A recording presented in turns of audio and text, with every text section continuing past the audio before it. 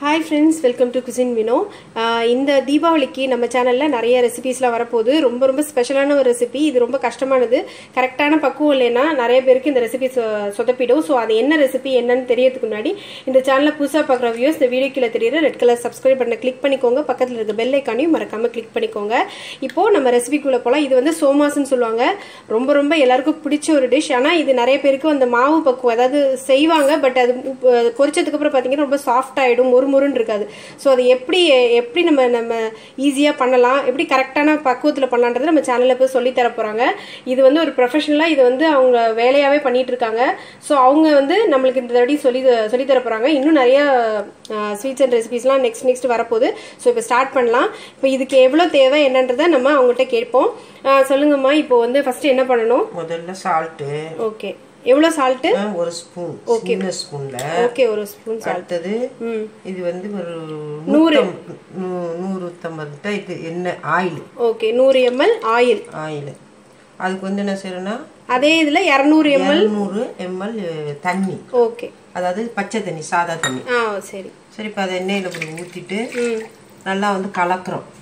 Salt கலக்குறோம், எண்ணெயும் கலக்குறோம். சரி. என்னன்னு சொன்னா 200 ரவா.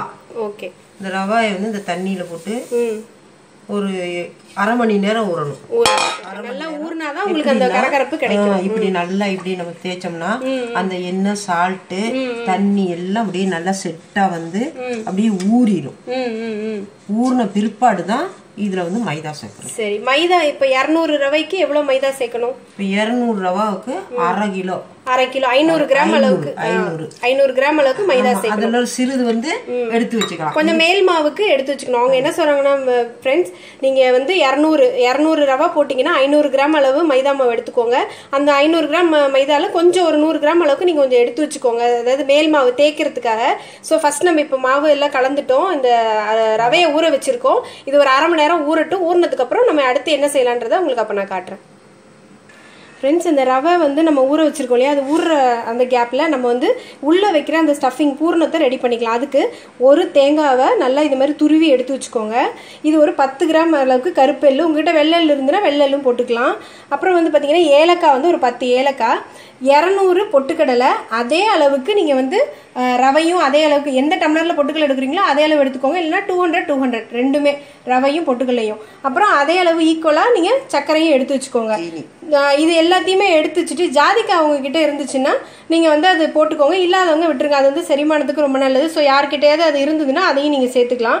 ஃபஸ்ட்டு இப்போ என்ன பண்ண போகிறோன்னா இந்த பொட்டுக்கடலையும் சர்க்கரையும் நம்ம பொடி பண்ணி ரெடி பண்ணிக்கணும். அதுக்கப்புறம் இந்த தேங்காயை நல்லா ஈரம் போக நல்லா செவக்க வறுத்துக்கணும். அப்போ தான் நம்மளுக்கு வந்து நல்லா கிறிஸ்பியாக இருக்கும். இல்லைன்னா பூரணத்தில் இருக்கிற அந்த தேங்காயில் இருக்கிற ஈரமே வந்து உங்களுக்கு சாஃப்ட் ஆகிடும். நெக்ஸ்ட்டு ஒன்றுனா வறுக்கும் போது காட்டுறோம். இப்போ ஃபஸ்ட்டு வந்து நம்ம இது ரெண்டையும் பொடி பண்ணிடலாம். ஸோ நான் உங்களுக்கு மறுபடியும் சொல்கிறேன், எது வறுக்கணும்னா தேங்காய், எள்ளு, ரவை இதெல்லாம் நல்லா வறுத்துக்கணும். இது ரெண்டையும் பொட்டுக்கடலையும் ஜீனியும் நம்ம பொடி பண்ணி வச்சுக்கணும். ஃபஸ்ட்டு நம்ம சர்க்கரையை இடிச்சுக்கிட்டோம்னா, அதோட ஏலக்காய் இப்படி இடிச்சுக்கிட்டோம்னா நம்ம திருப்பி வந்து இந்த பொட்டுக்கடலை இடிக்கும்போது இந்த ஜீனியெல்லாம் வேஸ்ட் ஆகாமல் இதோடய நம்மளுக்கு நல்லா ஒட்டி வந்துடும். ஸோ ஃபஸ்ட்டு சர்க்கரையை இடிச்சுக்குவோம், அடுத்தது பொட்டுக்கடலையை இடிச்சுக்குவோம். இப்போ நம்ம சுகரை வந்து இடித்து எடுத்து வச்சாச்சு. அடுத்தது வந்து பொட்டுக்கடலையை நம்ம இதேமாதிரி நல்லா ஃபைனாக பவுட்ரு பண்ணி அடுத்தது அதை எடுத்து வச்சுக்குவோம். இப்போ பொட்டுக்கடலை மாவையும் நம்ம பொட்டுக்கடலையும் நல்லா மாவாக இடிச்சாச்சு. நெக்ஸ்ட் வந்து நம்ம ரவையை நல்லா வறுத்துக்கணும். ஆல்ரெடி நீங்கள் வறுத்த ரவையை கடையில் வாங்கினா கூட இன்னும் கொஞ்சம் நல்லா வறுத்துக்கோங்க, அப்போ தான் நல்லாயிருக்கும் உள்ளே இருக்க பூரணம். ஃப்ரெண்ட்ஸ், அப்புறம் இதில் முக்கியமான டிப்ஸ் என்னென்னா, நீங்கள் எந்த இது வறுத்தீங்கனாலும் எல்லாத்தையும் எல்லாத்தையும் நல்லா ஆற வச்சுட்டு அதுக்கப்புறம் மிக்ஸ் பண்ணி பண்ணிங்கன்னா தான் உங்களுக்கு வந்து அந்த பிசு போகாமல் இருக்கும். ஏன்னா ஜீனி வந்து உங்களுக்கு ஹீட்டில் வந்து பிசுன்னு ஆகிடும். அது வந்து என்ன ஆகுனா ஈரப்பதத்தை உண்டாக்கும். ஸோ சோமாஸ் நீங்கள் செஞ்சதுக்கப்புறம் பார்த்தீங்கன்னா ரொம்ப சாஃப்ட் ஆகிடும். அதே போல் நீங்கள் தேங்காய் வறுக்கும்போது நல்லா செவக்க வறுத்துக்கோங்க, அப்போ தான் வந்து ஈரப்பதமே இல்லாமல் இருக்கும். உங்களுக்கு 4 படம் நீங்கள் சோமாஸ் வச்சுருந்தாலும் உங்களுக்கு மொறுமொறுன்னு அப்படியே இருக்கும். இப்போ இதை ரவையை வறுத்ததுக்கப்புறம் அடுத்து நம்ம தேங்காய் வறுக்கும்போது நான் காட்டுறேன். இப்போ பார்த்தீங்கன்னா ரவையை நல்லா இந்த மாதிரி வறுத்து வச்சாச்சு. இப்போ அடுத்தது பார்த்தீங்கன்னா நல்லா நம்ம தேங்காயை மீடியமில் வச்சுக்கோங்க. புதுசாக செய்கிறவங்க இந்த மீடியமில் வச்சே செய்யுங்க. நல்லா கைவிடாமல் நல்லா ரோஸ்ட் பண்ணிக்கோங்க. கொஞ்சம் கூட அந்த ஈரப்பதமே இருக்கக்கூடாது. அப்போ தான் வந்து உங்களுக்கு நல்லா அந்த இது வந்து சாஃப்ட் ஆகாமல் நல்லா கிறிஸ்பாக இருக்கும். இது வதக்கிட்டு நான் உங்களுக்கு காட்டுறேன். ஃப்ரெண்ட்ஸ், இப்போ பாருங்கள், நல்லா நம்ம தேங்காய் முன்ன போட்டதுக்கு எவ்வளோ ஒரு லைட்டான ஒரு சிகப்பு வர அளவுக்கு மீடியம் ஃப்ளேமில் வச்சே வருங்க, இல்லைன்னா வந்து உங்களுக்கு தீஞ்சு போயிடும். ஸோ இது அப்போ தான் வந்து நல்லா உங்களுக்கு அந்த இது இல்லாமல் ஈரப்பதம் இல்லாமல் இருக்கும். இப்போ இது எல்லாத்தையும் நல்லா ஆற வைக்கணும். இப்போ தேங்காயை வறுத்துட்டு நம்ம அடுத்தது எள் இருக்கு, எள்ளை வந்து இதே மாதிரி வறுத்து வச்சுக்கணும். இந்த மாதிரி இருக்கணும், இந்த பக்கம் இருக்கணும். ஸோ இது நல்லா செவந்து வறுத்து எடுத்து வச்சுட்டு அடுத்தது எள்ளை வறுத்துக்கோங்க. எள்ளை வறுத்துட்டு அதுக்கப்புறம் எல்லாத்தையும் நல்லா ஆற வைக்கணும். பொறுமையாக செஞ்சிங்கன்னா தான் உங்களுக்கு அந்த பக்குவம் நிறைய நாள் கெட்டு போகாமல் நல்லா அந்த கிறிஸ்பினஸோடு இருக்கும். ஸோ இப்போ அடுத்தது எள்ளை வறுக்கும்போது உங்களுக்கு காட்டுறேன். இப்போ நம்ம தேங்காய் வறுத்த அதே பாத்திரத்துலேயே நீங்கள் வந்து இந்த எள்ளை போட்டு லேசாக வெடிச்சு வரும், நல்லா வாசம் வரும். அந்த பக்குவத்துக்கு நல்லா வறுத்துட்டு எல்லாத்தையும் கண்டிப்பாக ஃபேன் காற்றுல நல்லா ஆற வச்சுருங்க. அதுக்கப்புறம் தான் நம்ம வந்து பூர்ணம் ரெடி பண்ணுறது காட்டுறோம். அதுக்கப்புறம் நம்ம மேல் மாவு பிசைறதை நம்ம பார்ப்போம். இப்போ நம்ம எல்லாத்தையும் ஆற வச்சுருந்தோம் இல்லையா, அதெல்லாம் வந்து இப்போ ஒரு ஒரு இதில் போட்டுக்கோங்க. ஒரு பாத்திரத்தில் பொட்டுக்கடலை மாவு, அதாவது பவுட்ரு பண்ண பொட்டுக்கடலை மாவு, ஜீனி, அதுக்கப்புறம் வந்து எள்ளு போட்டாச்சு. இதிலே வந்து நம்ம வந்து தேங்காயும் போட்டாச்சு, நல்லா வறுத்து தேங்காயை போட்டாச்சு. இப்போ ரவையை சேர்த்து நம்ம எல்லாத்தையும் மிக்ஸ் பண்ணிக்கணும். நம்ம ஜீனி இடிக்கும் போதே நம்ம ஏலக்காயும் போட்டாச்சு, அதை மறந்துடாமல் மிக்ஸ் பண்ணிக்கோங்க. இப்போ இது எல்லாத்தையும் நல்லா மிக்ஸ் பண்ணிக்கோங்க. இது இந்த பூர்ணம் ரெடி ஆயிடுச்சுன்னா நம்ம ஊற வச்சிருக்கிற ரவையில் வந்து நம்ம மைதாவை சேர்த்து நம்ம வந்து மேல் மாவு ரெடி பண்ணணும். உங்களுக்கு நான் அந்த அளவெல்லாம் சொல்லியிருக்கேன். ஸோ கவனமாக ஃபுல் வீடியோவும் பாருங்கள். எதுவும் மிஸ் பண்ணிட்டீங்கன்னா உங்களுக்கு அந்த கிறிஸ்பியாக அதே நேரத்தில் லைட் வெயிட்டாக இருக்கிற அந்த சமோசா கிடைக்காது, சோமாஸும் கிடைக்காது. ஸோ கவனமாக எல்லாத்தையும் ஸ்டெப்பையும் கரெக்டாக ஃபாலோ பண்ணி பண்ணுங்கள். இப்போ பாருங்கள், இந்த மாதிரி நல்லா நம்ம ரெடி பண்ணி வச்சுக்கணும். நம்ம ஆறுனதுக்கு அப்புறம் செஞ்சீங்கன்னா இந்த மாதிரி நல்லா பவுடராக இருக்கும். இல்லைன்னா நீங்கள் சூடான இதை வந்து நீங்கள் ஜீனியோட சேர்த்து மிக்ஸ் பண்ணும்போது உங்களுக்கு பிசு பிசுப்பாயிடும். அதனால அதை மறந்துடாமல் அதை ஃபாலோ பண்ணுங்க.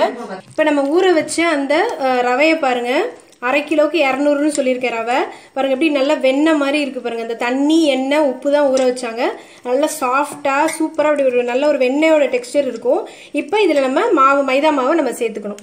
நான் சொன்ன மாதிரி நீங்கள் 1/2 கிலோ மாவில் ஒரு 50லேருந்து 100 கிராம் தனியாக எடுத்து வச்சுக்கோங்க. ஏன்னா நம்ம தேய்க்கும் போது மேல் மாவுக்கு வேணும். மற்றதை இந்த மாதிரி நல்லா பிணைஞ்சிக்கணும். முதல்ல நம்ம ரவையை ஊற வைக்கிறதுக்கு 200 நம்ம தண்ணி ஊற்றணும் இல்லையா, அதில் கொஞ்சம் தண்ணி மிச்சம் வச்சுருக்கோம். ஃபஸ்ட்டு நம்ம நல்லா அதில் இருக்கிற அந்த இதில் உள்ள ஈரப்பதத்திலே பிணைஞ்சிக்கணும். அதுக்கப்புறம் கொஞ்சமாக மிச்சம் இருக்கிற தண்ணியை நம்ம அந்த எண்ணெய் ஊற்றின அந்த பாத்திரத்திலேயே கொஞ்சம் தண்ணி ஊற்றி வச்சுருக்கோம்ல, அதில் நம்ம கொஞ்சம் கொஞ்சமாக ஊற்றி அப்படியே பிணையணும். பிணைஞ்சு முடித்தோன்னே அந்த மாவு எந்த பக்குவத்தில் இருக்குன்றதை நான் உங்களுக்கு காட்டுறேன்.